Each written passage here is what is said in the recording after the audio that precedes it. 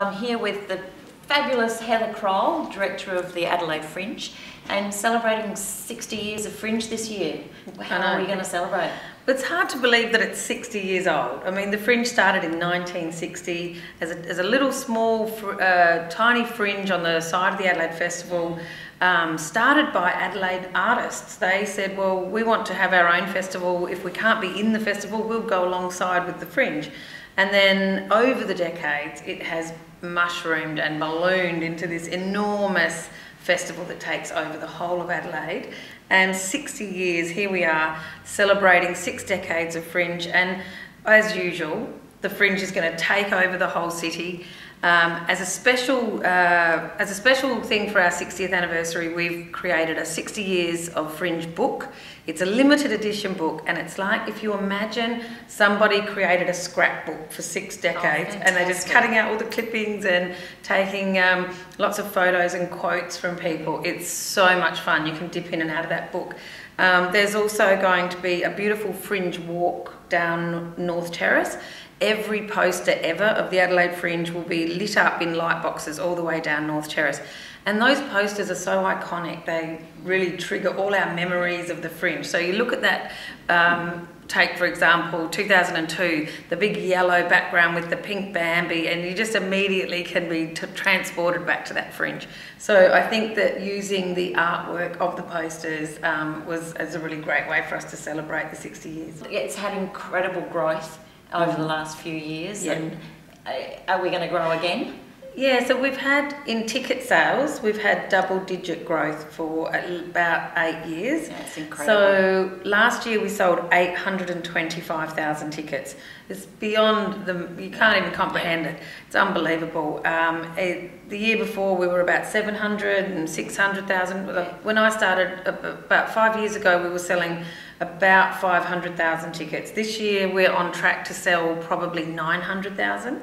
And we've got a target to sell 1 million tickets by 2022. Yeah, so, you know, just amazing that the Adelaide people come out almost every night of the month. Not only that, the tourists are coming more and more as well now. So we're getting a lot more people from overseas. So we should try and get that faster so that we can sort of say we've sold a ticket for every single person in South Australia. Absolutely. Because pretty soon it will be. Yeah, it will be. That's right. Yeah, the whole population. And I mean, on average, people come, our ticket buyers probably come out about 4 times in a month.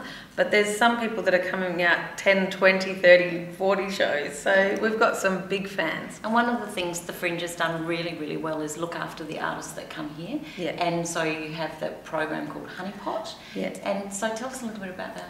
Yeah, so behind the scenes, we have a program called Honeypot, which is the marketplace of the Adelaide Fringe. So what happens is people come from all over the world to look for shows, to discover new shows, to discover talent, and they might be there to book a show for a tour in Thailand, or a theatre in New York, or a festival in France, or a cruise ship, or a television show. And in reality, you just never know who you're sitting next to in the Adelaide Fringe audience, because it might be someone who's commissioning for television, or it might be someone who's looking for shows for a tour through America and Canada and throughout Asia.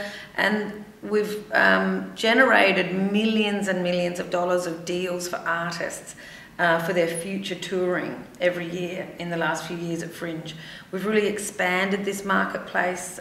We've had a dedicated set of staff and resources put to it, especially in the last few years, where we've taken it from having around 50 delegates to around 300 delegates every year. And it's really gone from, like, you know, where Edinburgh is sort of that artist marketplace for the Northern Hemisphere.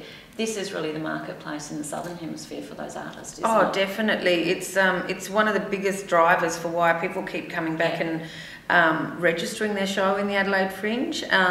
A lot of people come here because they want to try new shows out on the audience. They love Adelaide audiences, they really do, the artists, and they think they're really responsive to new content, new shows. But the other reason they're here is because they think, you know, there's a chance they can get a booking for future touring, and that's something that cuts us, it makes us very different to a lot of the other Fringe festivals. Edinburgh and Adelaide are really the ones that have got the big marketplace for the artists. I've had a look through the program.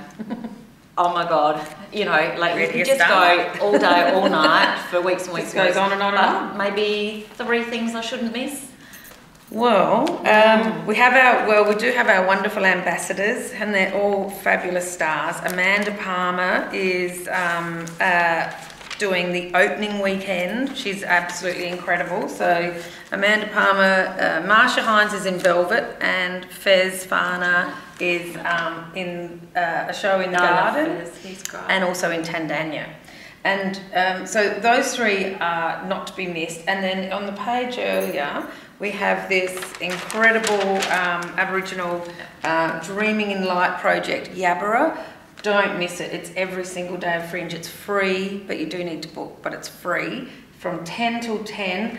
And as you walk into Tandanya, you will be entering an Aboriginal dream time all around you. The Milky Way above you, the flora, the fauna around you, the animals are running around, and the footprints are on the floor. It's incredible. You're literally in a dream time, and there's some really magical special effects going on around there. Really looking forward to that one. Thank you, Heather. I can't wait. We've got less than 2 weeks. Yes. And then we're on. No, she goes, oh my God. Countdown. Yeah, no, well, I'll see you there. Can't wait. Thanks.